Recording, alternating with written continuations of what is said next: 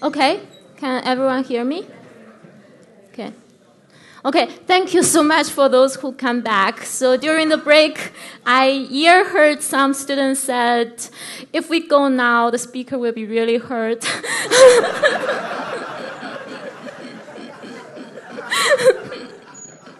So thank you for that. And really, it's fine. I have to confess that I wanted to go myself,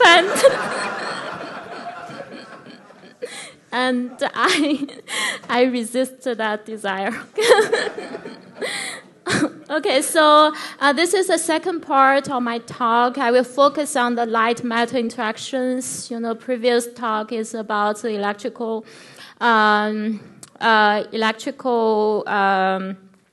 rectification and the frequency doubling kind of phenomenon. So one point I want to make here is that, as you see, these nonlinear responses are not just interesting in terms of we see some new quantum geometrical effect, and also these nonlinear responses are useful. Okay, in terms of energy, in terms of photodetection. The light-matter interactions, actually it's just the photogalvanic effect and the photocurrent generations that John, Julian, and David have already told us about. You know, I have to repeat again, just to make it complete. Okay, so the photocurrent generation is the generation of a DC current driven by the excitation of the light. Okay, so important thing to remember is that we do not apply any bias. We do not need to attach our sample to an external battery. That's what we do for transport measurement, right? And here we don't do that because the current is driven by the light. And how can it happen? So conventionally, we need a p-n junction. And the importance of the p-n junction is this built-in electric field. This built-in electric field breaks the symmetry and provides a directionality here. The directionality is very important because the light, the field of the light is oscillating, right? So we need a DC current out of it. How can the current know which way to go? So there needs to be some directionality here. And in this case, the directionality is the built-in electric field in the depletion region.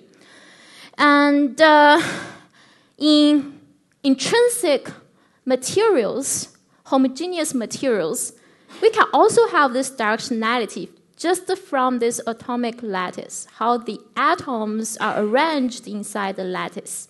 For instance, for this 1D atomic chain, ABC, 3 different atoms, and apparently, if you look from the left to the right, it is not the same as if we look from the right to left. So we have this directionality built into the lattice, and that directionality will translate to, you know, this Barré-Coach dipole and other directional properties in momentum space or in real space. If it is insulator or semiconductor, we will have the charge dipole in the real space as well.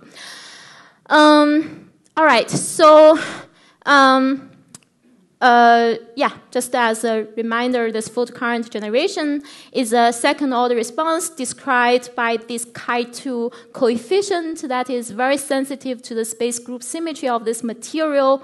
Okay, and it can be measured across a broad range of excitation energies as long as we have this source of the light. So in terms of the mechanisms, we have this injection current. The injection current is carried by the group velocities of the photoexcited carriers. One important thing here is this excitation must be non-uniform in the momentum space. Otherwise, the group velocities in the excited states will cancel, just like in equilibrium. And this non-uniform excitation can be caused by some Barré-Coach effect. And another mechanism is the shift current, which has been elaborated on by Julian. So it's basically if this conduction and valence bands, the center of the linear functions can shift in real space, and upon the photoexcitation, we will have this instantaneous shift of the charge centers and leading to instantaneous photocurrent that is generated during the excitation. If we have time reverse symmetry, meaning non-magnetic materials, this injection current is often generated by a circular polarized light, and it's called circular injection current, whereas the shift current is generated by a linear light or non-polarized light is called linear shift current. That is for time reversal symmetric systems. If we have a magnetic material which breaks the time reversal symmetry, we can have two more, which means the injection current can be generated by the linear light or non-polarized light, and the shift current can be generated by the circular light. These are the four categories, and they correspond to different aspects of the quantum geometric quantities of wave functions.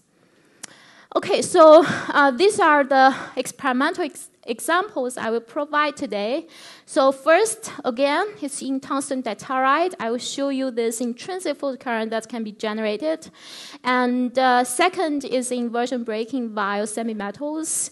Intrinsic photocurrents can be generated. And third, I will show you that how to use these intrinsic photocurrents to detect some emergent phase with chirality.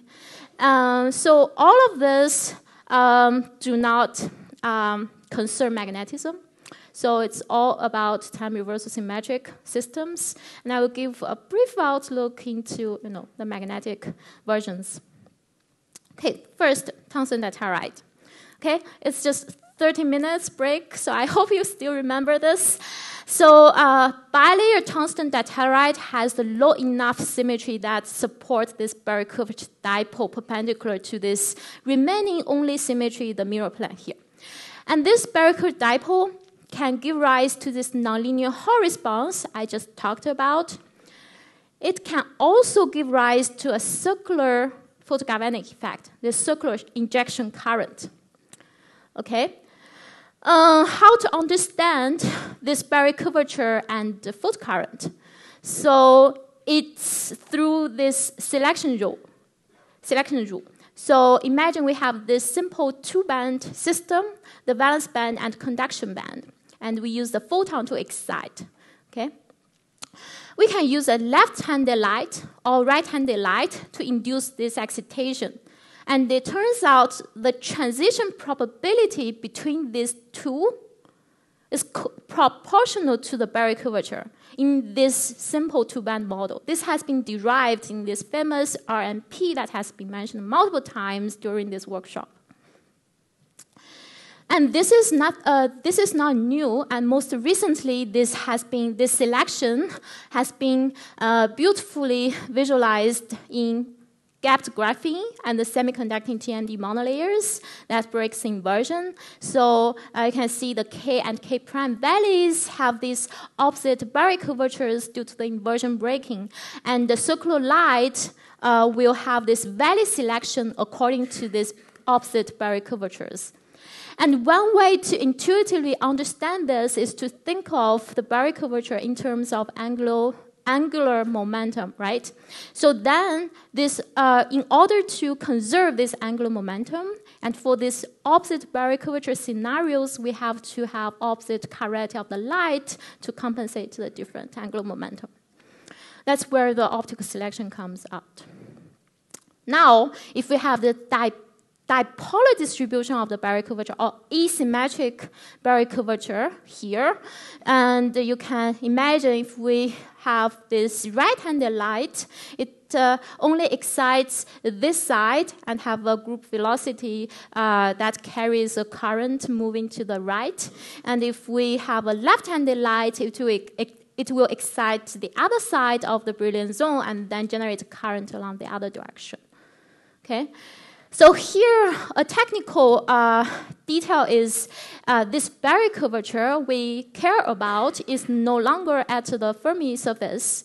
It is the Barry curvature at the photoexcited states. And in this Nature Physics paper, we formulated this Barry curved dipole by using this, this photoexcited states. Just to compare with this.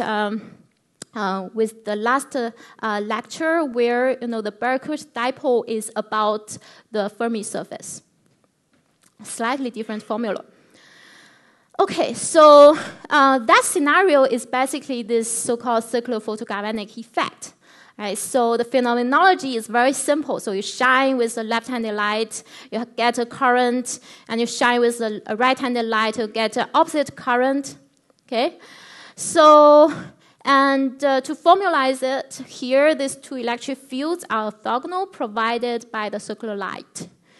One way to appreciate this Barry curved dipole is that, okay, think about this. This material is homogeneous, okay? It's not p-n junction, it's not Schottky diode. It's a homogeneous material. And the light is circularly symmetric, right? So then why we have the current flowing along this direction?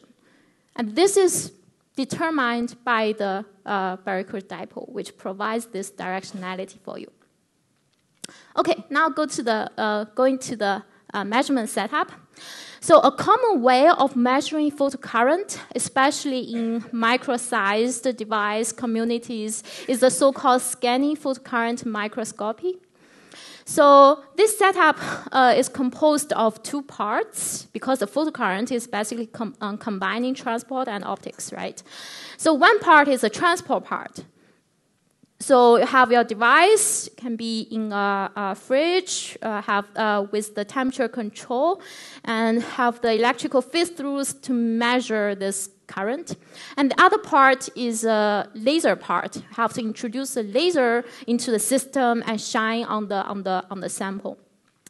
And when something that can be nicely done is to scan the laser by using a so-called scanning mirror controlled by some piezoelectric thing. So we can scan the laser across this sample and simultaneously measure this current. And we can form a two-dimensional map of this photocurrent as a function of the laser position. In that way, we will know whether this current is generated with the laser at this contact, or away from the contact, or near the boundaries, or away from the boundaries. Okay. Applying this to the tungsten diterite. So another technical detail is here. We decide to use this. Yeah, please. The spatial resolution is limited by the frequency of the laser. Yeah, the wavelength of the wavelength of the laser. So we decide to use the CO2 laser, which produces a photon energy about 120 millieV, and this small, relatively small energy allows us to access the states with large Barry curvatures. And this is an example of the 2D photocurrent map I just mentioned. So this is a photocurrent signal as a function of the laser position. And you see this blue blob here that suggests this is a sample area. Sorry, I didn't put the contact, etc. But this is a sample area. So basically, this response is uniform across the entire sample. If we flip the handedness of the light, you see the red thing here, which is also quite uniform from the sample area. I want to detour a little bit to give you an example of graphene where we do not see the uniform response from the sample. We have to rely on some external symmetry breaking, just for comparison. Okay, this is a work I did for my PhD, and I was working on graphene system. And the graphene has a very high symmetry and is isotropic. We do not have this intrinsic second-order photocurrent coming out of it. So this is a typical device. This size is 5 micrometers. It's pretty small, and we have these electrodes. Okay. We also shape this graphene into this weird shape, And why? Because, as I said, graphene has a high symmetry. We need to break the symmetry using other ways. The contact is obviously where we can break the symmetry. And also, if we, define the shape, the geometry of the sample here, we also break the symmetry. And indeed, so here is a photocurrent map. We scan the laser and measure a current. When the graphene is highly doped, we see the signals coming from the contact, and we have opposite signals for these two contacts. Okay, similar here. And when graphene is intrinsic, is at charge neutrality, we can see the response from this geometrically defined symmetry broken area. Okay, but nothing from the uniform area. Okay, so this just to give you an example that when you work with the small-sized samples, you need to be careful with these contact junctions and the boundaries and the shape of the flake, and they will contribute to the photocurrent responses always. Okay. Now, so let's go to the inversion breaking via semimetals, and this has already been discussed, so I can go very quickly. So, inversion breaking via semimetals. So we will have the second order response. So one example is the shift current, which has been derived and elaborated on already. Just very briefly, we excite from this band to that band, and this can correspond to a shift of the Wagner centers in the real space, and we'll have some instantaneous shift current. And as long as the sample, the material has a low enough symmetry, we will in the end have globally a current coming out of it. And this cover nicely illustrates this. And I'm not sure you can see these yellow arrows closely. So basically there is this shift, uniformly from every unit cell. So experimentally, people see, yeah.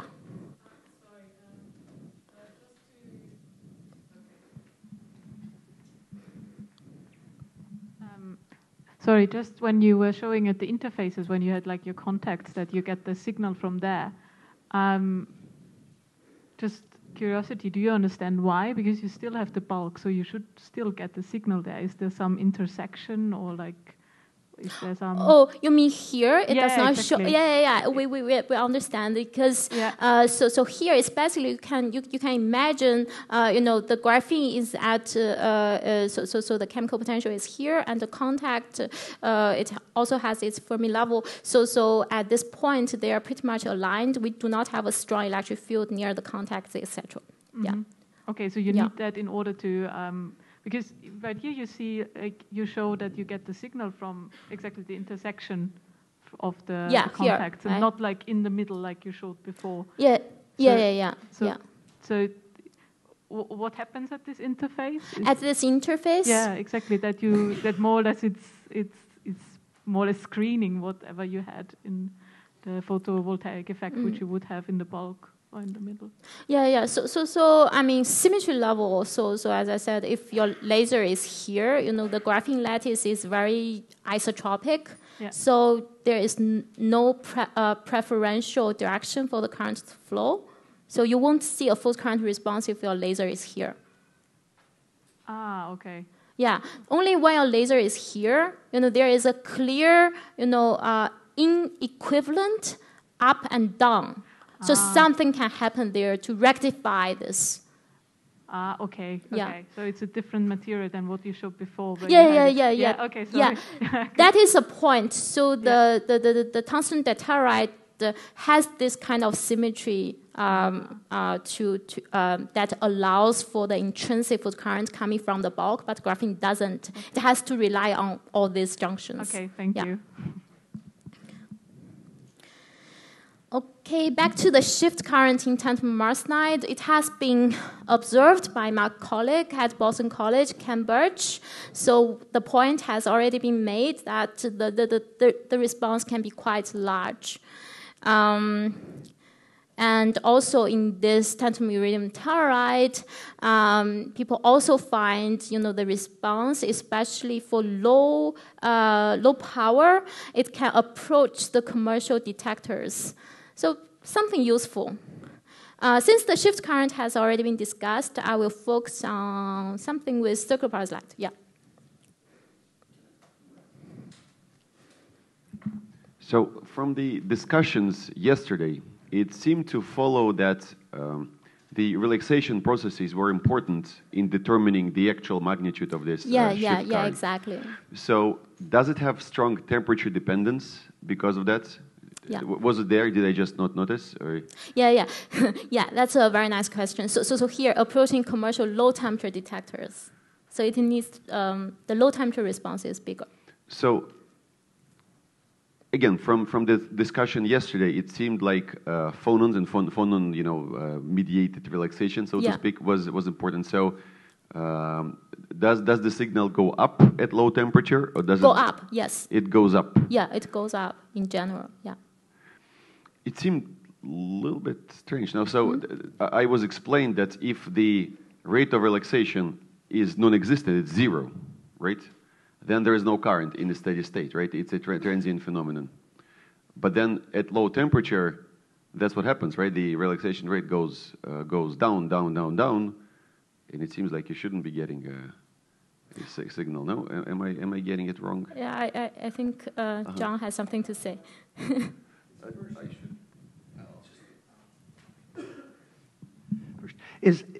When you talk about low detectors there, are you comparing your results at low detectors, to low temperature detectors, or have you done your experimental results at different temperatures? Okay, so first of all, this is not my my measurement. That work, who's ever yeah. So it's the same work that Julian mentioned. So if I remember correctly, they measure the temperature dependence, and I remember the trend is the response is reduced at room by increasing the temperature. Right. Yeah, I think. Yeah, but that's not. I don't think that's crazy. No, right. That would be. Go ahead. Yeah. Note that finally. Pure shift current explanation was ruled out in other arguments. They are measuring in plane, and the shift current doesn't have any in plane allowed. It's a third order. They argued it's a third order effect that does now have. We know the expression with respect to the relaxation time. So it's either a modified. I think it's not still clear what's the effect. We also propose another effect, but these are now modified stuff.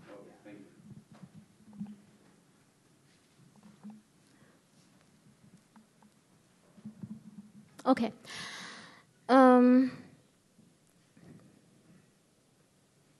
Yeah. All right.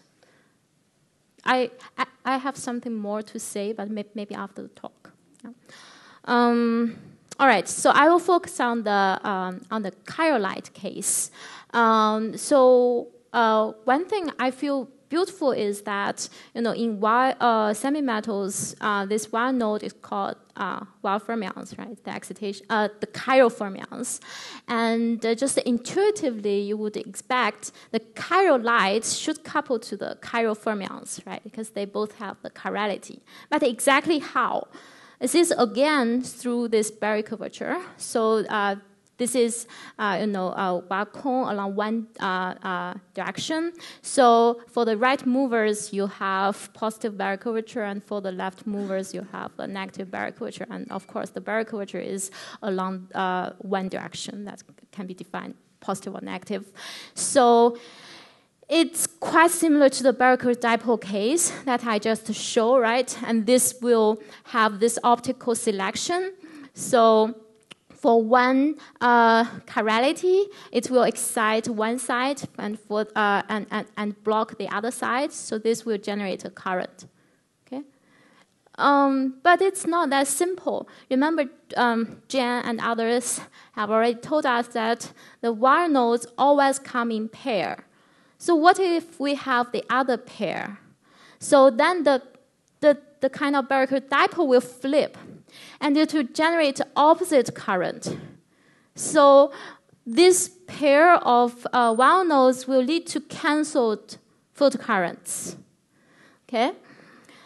But that's not the end of the story, because the question is why this wire cone must be upright. Okay? I remember someone asked about tilting, right? So the wire cone can be tilted, and that's exactly true if these wire nodes are at generic points in the momentum space. There is no symmetry to make it upright. So we will have this tilting. And the significance, the consequence of the tilting together with a finite chemical potential is this so-called polyblockade. So what does this mean? So you see here, the Fermi level is here. If within a certain window of the excitation energy, you will have this scenario. So on the right, the excitation is blocked because the final states are already occupied. But on the left, it's allowed because the final states are empty. So this polyblockade provides an extra selection on top of the chiral selection. And this poly selection could be asymmetric for this node and that node, and this will lead to the lifting of the cancellation. Okay? So basically, this cancellation is not there as long as the response is allowed by the crystal symmetry. And I will show a dramatic example later to help you visualize that. In tantalum arsenide, because we have 24 wire nodes at generic points in brilliant zone, to microscopically figure out the tilting, the cancellation is quite time-consuming and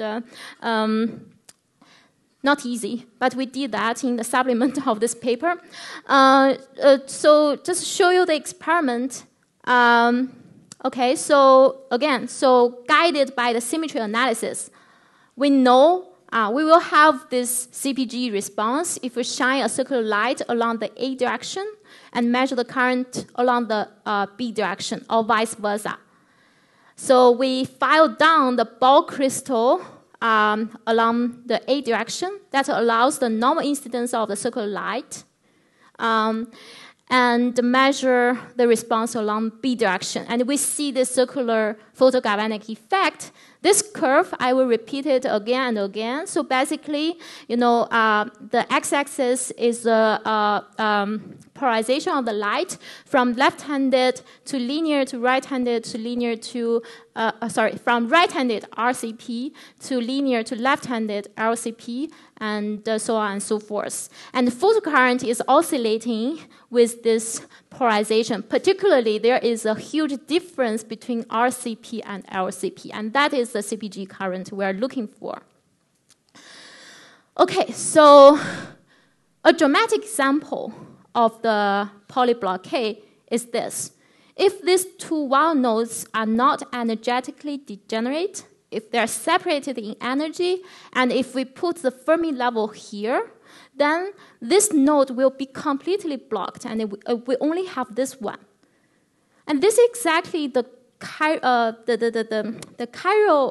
crystal thing that the previous speakers mentioned.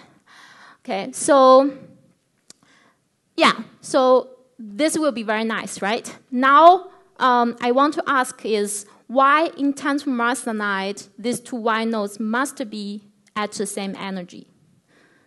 I mean, this has already been explained, and does anyone know why?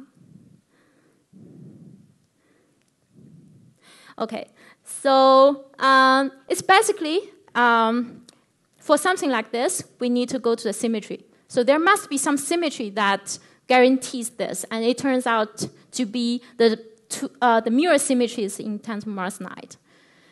So the mirror symmetry here if you have the mirror symmetry, it will relate a positive node to a negative node. Okay. So here is a way to understand this from the Berry curvature. Let's say this is a negative node, so all the Berry curvature is going into it. Okay. And this is a mirror plane. Berry curvature is a pseudo-vector. Therefore, if it is along the mirror plane, this pseudo-vector must flip sign. But if it is perpendicular to the plane, it does not switch sign. And this way, you can see this sink becomes source. Okay? So, because of this relation, if we have any mirror symmetry in vial, these two opposite chirality nodes must be at the same energy. Similarly, we can do analysis for inversion symmetry and for roto-inversion symmetry, rotation, time reversal, etc. And you'll find that only rotation and time reversal do not reverse this chirality of the nodes. And therefore, only these two are allowed if we want to have this separation between these two nodes. Is it clear? Okay, and if a material does not have inversion, mirror, and roto-inversion, that is exactly this chiral group. Okay, so it's a subgroup of the non-central symmetric group, and tantalum arsenide is here. Okay, and this is an illustration of a chiral crystal. It's like a DNA molecule. Right? Have the left-handed version and right-handed version. And this kind of material will have this scenario. And this is exactly the kind of system that can support the quantized CPG. It is a chiral crystal. And the critical thing is now everything can be, the integral is just around one wire node, not around, not from these broken wire nodes, from both. In this nice paper that formalized this quantized response, how to measure this? First, we need to identify a real material to measure. And this rhodium silicide and cobalt silicide are two candidates that people found that are promising. This paper theoretically compute this CPG coefficient as a function of the excitation energy. And you can see within this window of the photo excitation energies, you can see rough, not 100%, but close to the quantization number. So this is the material that we can look into. So another thing is, for this chiral crystal, due to the symmetry, this CPG current is actually have to be along the same direction as the light propagates. Okay, this is a steady state. Huh? Yeah. No, I think it's because of exciting other bands, something, if Adolfo can come. Why it drops. Yeah, So this is what we did with continuous wave light and measure the steady state current. You can see this is measured along the transverse direction to the light propagation. This one also. And we do not see the CPG response. It's flat as a function of the polarization. And only when we measure in the longitudinal way, when the current passes along the same direction as the light, we see this large CPG response. It is quite large. So the response is there.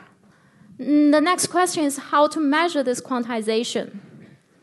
Okay. So the quantization is not for the steady state current. Okay. It's for this initial state. It's about the rate, how the current is injected into the system. So it's, if we measure in steady state, we have to consider all the scattering relaxation processes, right? So we will never have the quantization in steady state, and we need to do a time resolve measurement with ultra-short laser pulse, which may allow us to access, the initial stage. And that kind of experimental setup is called, terahertz emission. So here we need to use the ultra-short pulse of the light to excite this photocurrent. And this photocurrent will be transient. And this transient photocurrent will generate the terahertz emission. The terahertz will be emitted from this sample.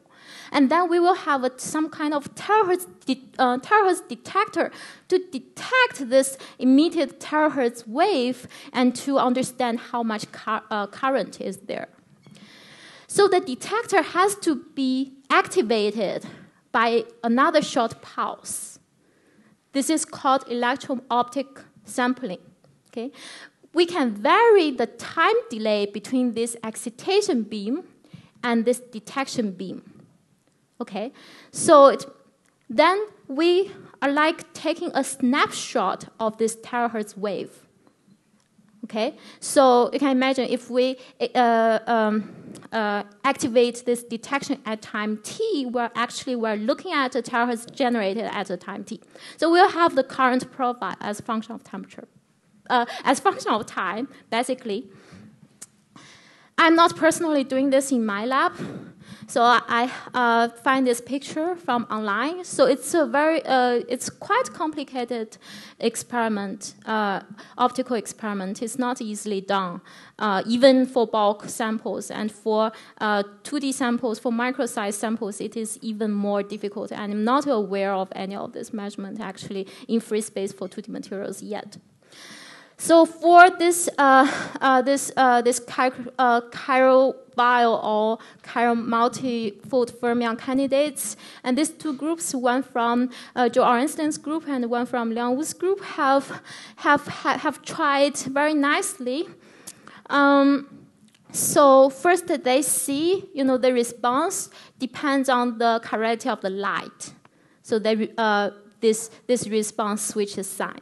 This is some terahertz signal. You can imagine it is related to the photocurrent. And another thing they see is a kind of plateaued response within some photo excitation window, kind of similar to this theoretical computation here. But there is a significant difference here. This is beta. Beta is the coefficient, in the basically the coefficient in the quantization in the quantized number. But here is beta times tau. So we still have relaxation time here. And why? And this is because even in this measurement, by using 100 femtosecond pulse, we're still in the quasi-steady state because the tau is just so short. It's like 8 femtoseconds.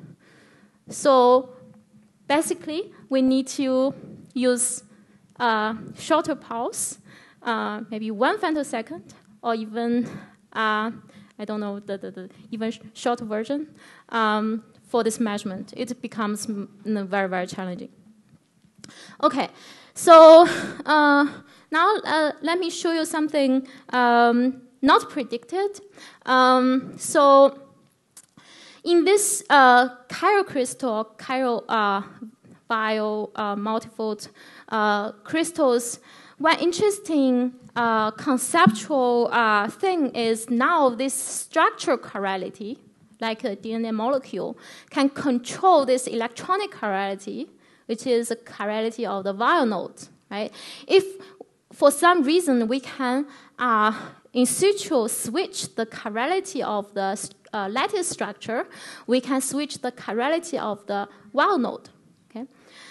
But usually this process is just very difficult. For instance, you have this chiral crystals, and this chirality is fixed during chemical growth, and this chirality is determined by the chemical bonds.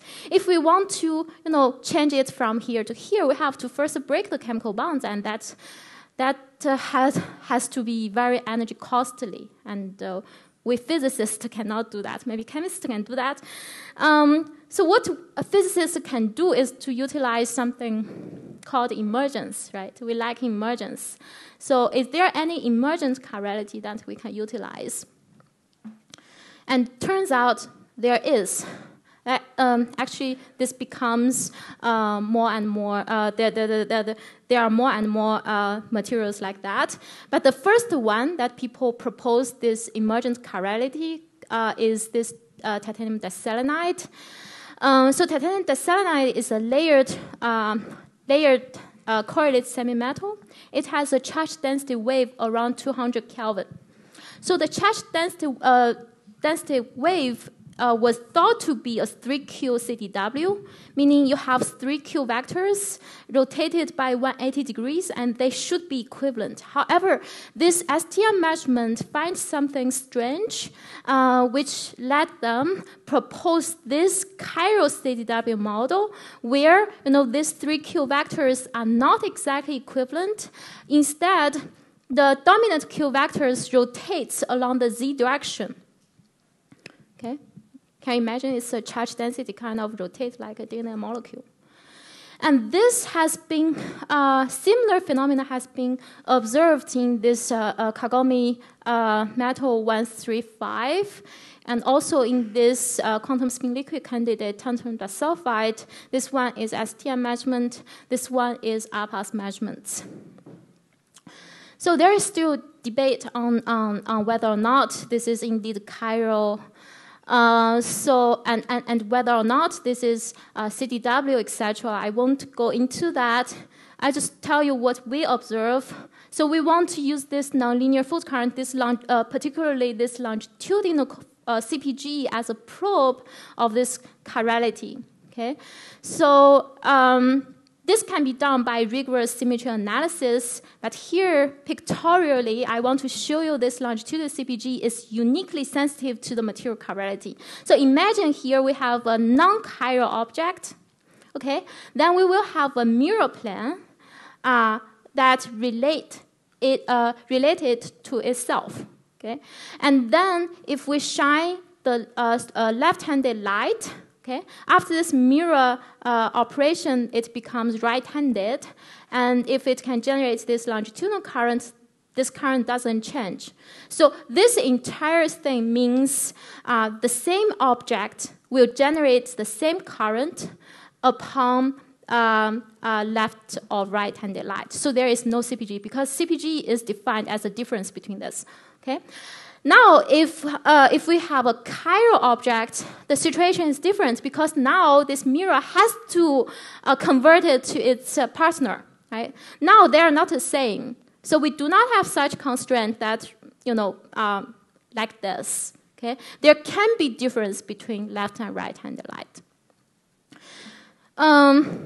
Okay, so just to remind you, this is what we see in this chiral crystal when it definitely has this chirality. And we're looking for this curve. We're looking for this curve in order to say the material has chirality. Okay, so we have this titanium diselenide sample, and we fabricate the top electrode using graphene, because graphene is transparent. It allows the light to come in. I have the bottom electrode. The light comes like this, and we measure this vertical current. This is at high temperature above the TC of the CDW, and we see a rather flat curve. It does not depend much on the polarization. And then we go down to low temperature, 50 Kelvin. This is below the CDW transition already, and we don't see much, especially if you look at the left-hand LCP, left-handed or right-handed, they're the same. So we do not have CPG. So it's a negative result. So there could be several reasons. The first is, okay, there is no chirality. And second, our technique is not sensitive enough. Yes?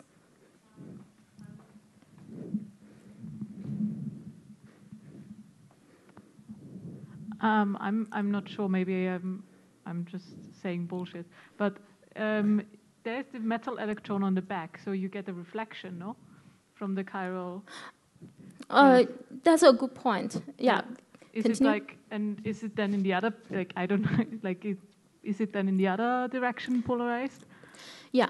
So we intentionally try to avoid that. Yeah. So the penetration depth of the light is about 100 nanometers. So we intentionally make the sample like a few hundreds of nanometers thick. And we also check the thickness dependence, and it's all consistent. So we don't think the reflected light, maybe there is, but it shouldn't be something concerning.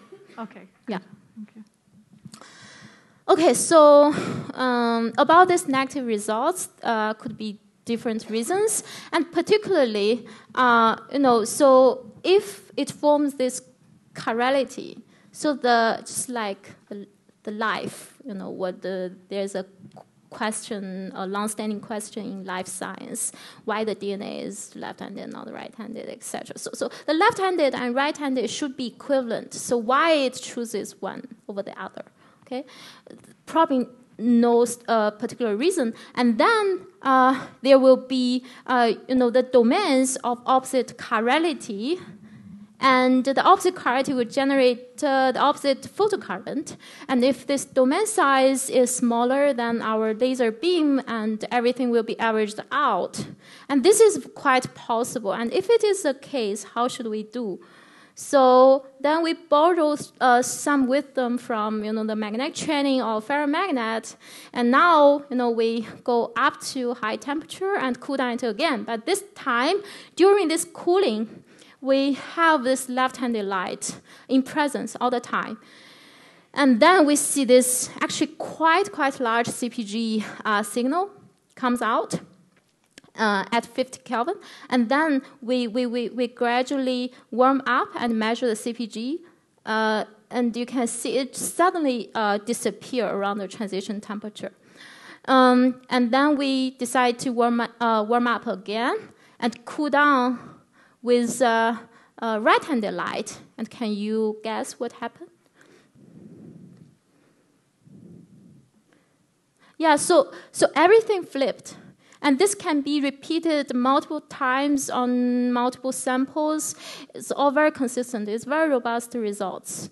So I don't want to say too much about the microscopic origins, etc., because it's just a symmetry probe. But one thing that may tell us a little bit about the microscopics is the photoenergy dependence. So we try to use different photoenergies from visible to all the way to, yeah, please.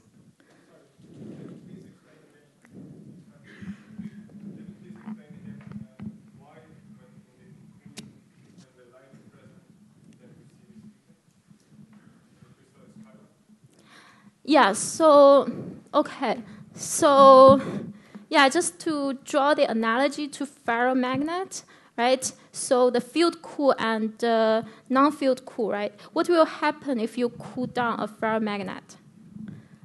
So you have the spin pointing to different directions, right? Only if you use the external field, try to align the spin, you have a net kind of response. And here, similarly, I imagine originally you have this free energy picture, right?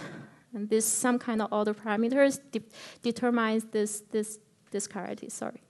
Something like this, and this is left and this right. They are equivalent, and you have these domains. And if we cool down with the circular light, maybe the right one becomes energetically favorable.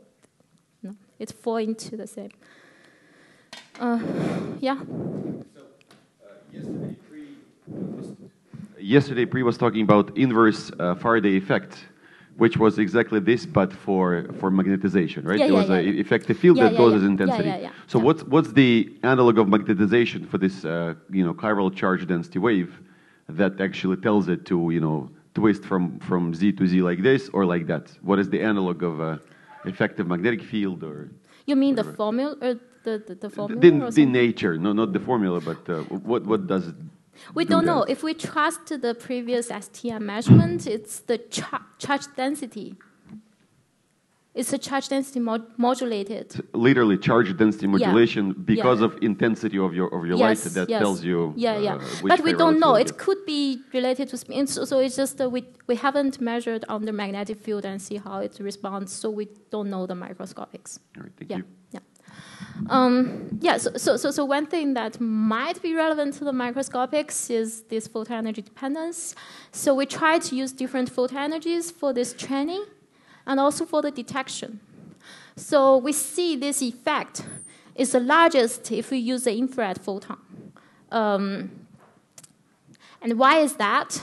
So one quick thing that we can think about is this charge density wave in titanium diselenide, which has been measured with APAS, and this CDW gap is around 100 millieV. That's all I probably I can say. Okay, so so far all the examples are in non-magnetic system, except the last one we don't know. Maybe there is some magnetic structure associated with that. So. Okay, so the outlook is that, the outlook will be what will happen in magnetic systems.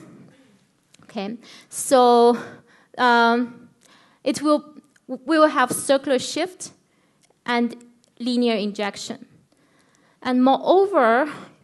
From the last lecture, I told you about the MBT material, for which the even number of layers have a PT symmetry. And in this case, we only have this two, not this two. And they will correspond to other aspects of the quantum wave functions, such as, again, quantum metric and some other things. So it will be interesting to explore this. Okay, and more you can find in these recent review articles. And by the way, I saw a poster actually clearly wanted to do this. And hopefully, there will be something coming out soon. Okay, with that, I'm happy to answer any more questions.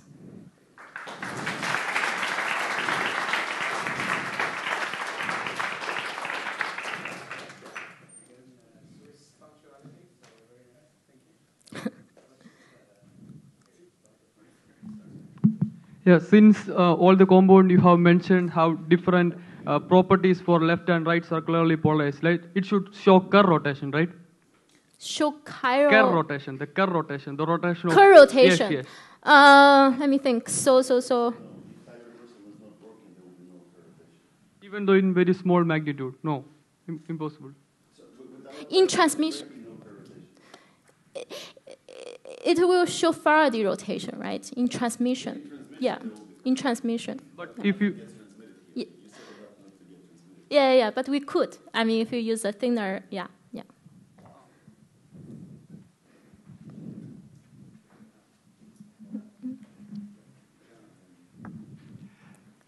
Two questions, if I could. Could you go back to the slide where you didn't see the difference between the circular and the two different circular polar? That one there.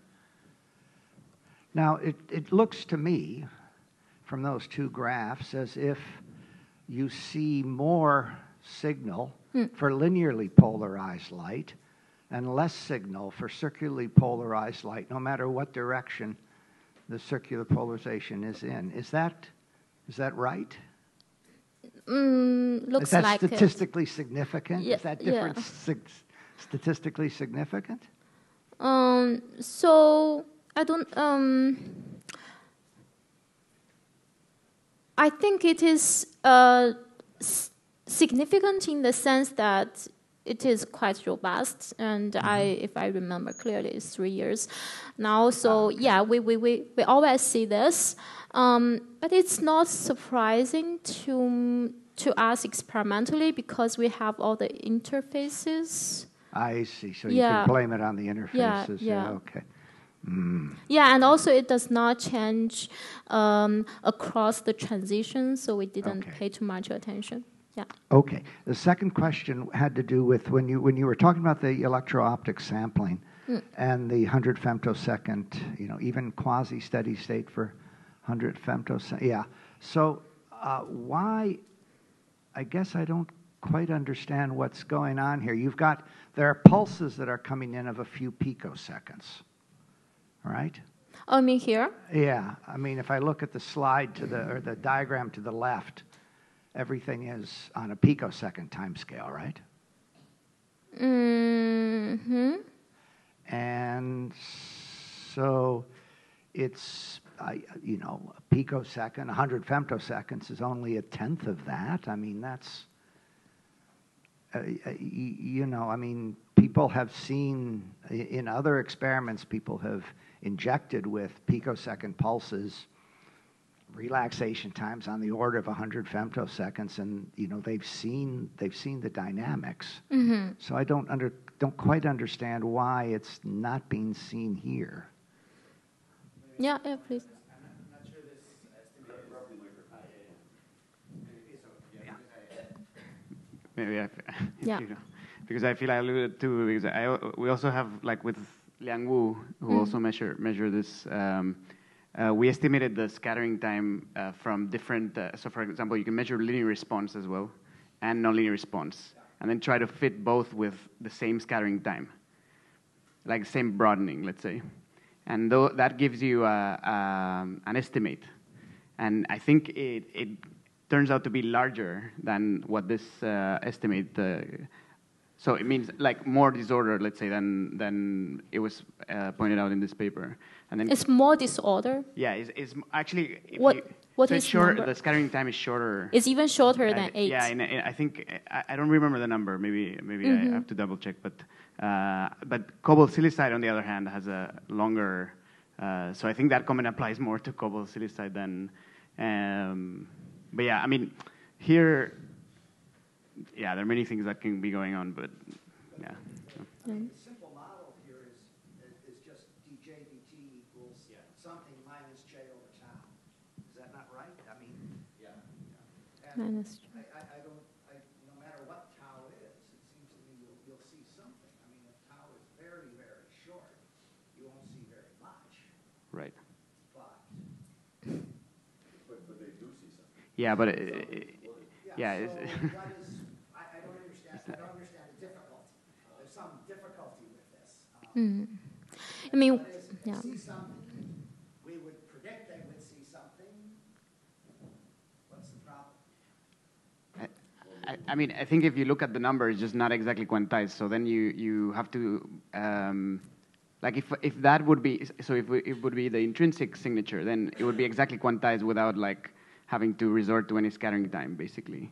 Plus, but the thing is, like, you cannot explain the shape of both the linear and the nonlinear conductivities without invoking a scattering time, or like at least phenomenologically, let's say, or like that, yeah, exactly, yeah, and that gives you a scattering time, and they consistently give the same, yeah. So the best fit, let's say, yeah, that's right. Great, we have all the experts here that I don't even need to explain. Thank you, Adam. Yeah.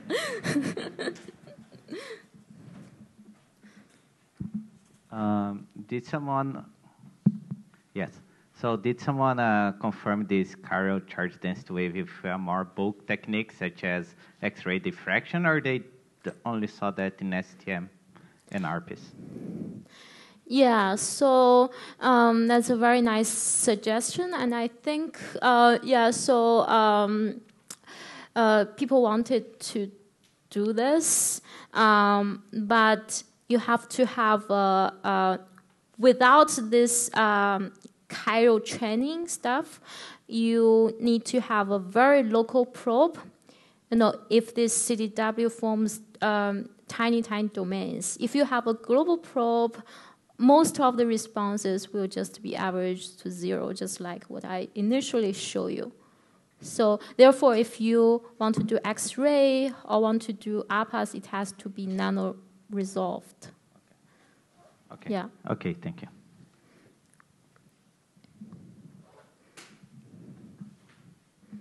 So usually titanium diselenite is doped when you grow it due to selenium vacancies and so on. Did you estimate the doping in your system? Okay, I guess we didn't quite care about that because our photoexcitation is still large. So the the small chemical potential change shouldn't affect much. Okay, yeah. And the second question is, as far as I remember in your paper, you also measured the transverse CPG. That is 0, right? Does this mean that you have free-fall symmetry? The transverse, exactly, yeah. Okay, so the three-fold rotation symmetry does not break. Okay, thank you. Yeah.